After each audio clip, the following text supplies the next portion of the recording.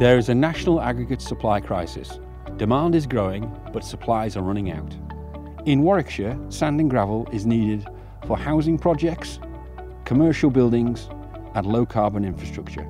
Every county, including ours, must have its own supply.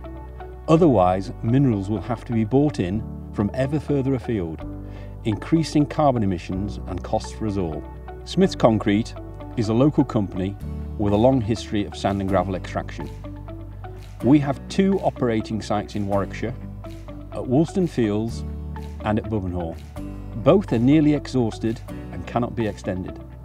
There are very few sand and gravel reserves remaining in our region, and when choosing a site, we are led by geology. The site at Wasperton Farm, just south of Barford, is recognised by the mineral planners for its proven high-quality reserves and its accessibility. Here is a little more detail from our proposal for Wasperton. The proposed quarry would be operational for 10 to 15 years and would supply over 2 million tonnes of vital aggregates, providing over a third of Warwickshire's needs. The extracted sand and gravel would be transported straight onto the A429 via a new access road and junction, so our vehicles wouldn't need to pass through neighbouring villages.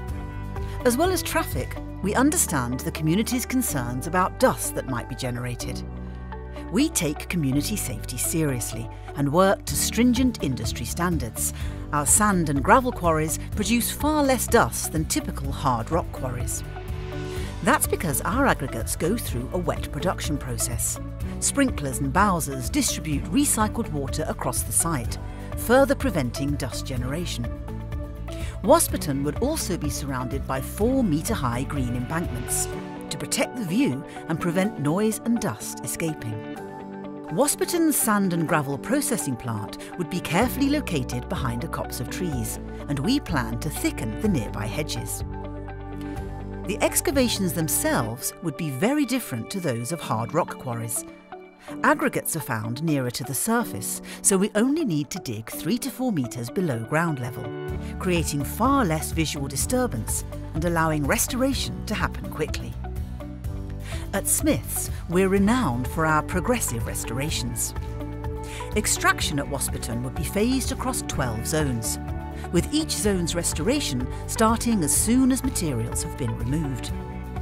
Over half the site would be fully restored by the time mineral extraction has finished, and most areas would be restored in just a few years.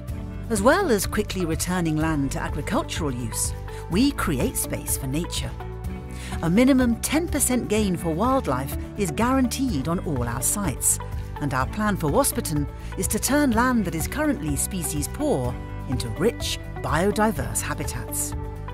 We'll retain all existing hedgerows, plant more trees, sow wildflower seeds on embankments, and create a new freshwater lagoon system to attract wildlife. We also want to make space for the local community to enjoy, and plan to add a new 4-kilometre bridleway around the site. Smiths have a proven track record for being good neighbours and for working in partnership with local communities. Our promise is to return fertile land to the farmer and create a better place for wildlife and people.